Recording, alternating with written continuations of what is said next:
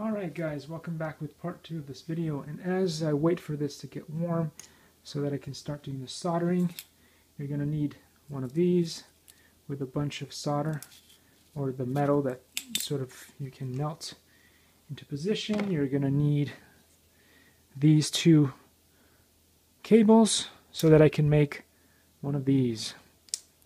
Now you can buy these online, and you can buy the separate bits online, and the beauty of the hobby grade version of RC cars and vehicles and all that is that they're so versatile. Like, you can grab a remote control like this one and it will work with it, or you could use one of these, which I don't prefer, but they still do a pretty good job.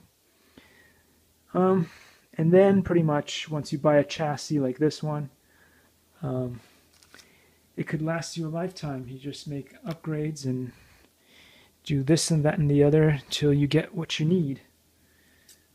So another thing that I'd like to tell people is, if you live in Irvine, California, in Woodbridge, or anywhere in the nearby area, just let me know if you have a chassis of this kind that you're not using anymore, whether you're just letting it rot in the garage, or if you were just driving it around and a truck just ran over it. Doesn't matter, because the parts on these things are all reusable, and so long as they're completely not smashed to pieces, the majority of the parts are totally reusable.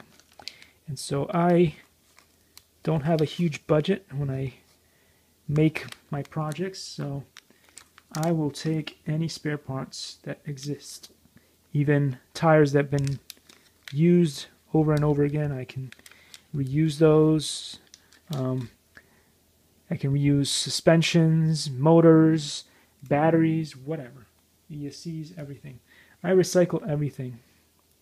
Nothing is too damaged for me to be able to put it into one of my vehicles and get it running. So that's something that if somebody wants to donate some broken old parts to me, that would be awesome.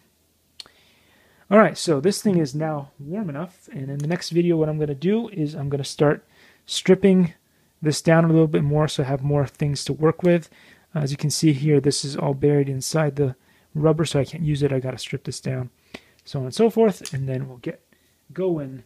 And I have one of these nice thingy-majiggers that I can use to cover up the metal so that things don't interfere with each other. And I got this from Lowe's. Heat shrink tubing is what they call it. Alright, so see you in the next one.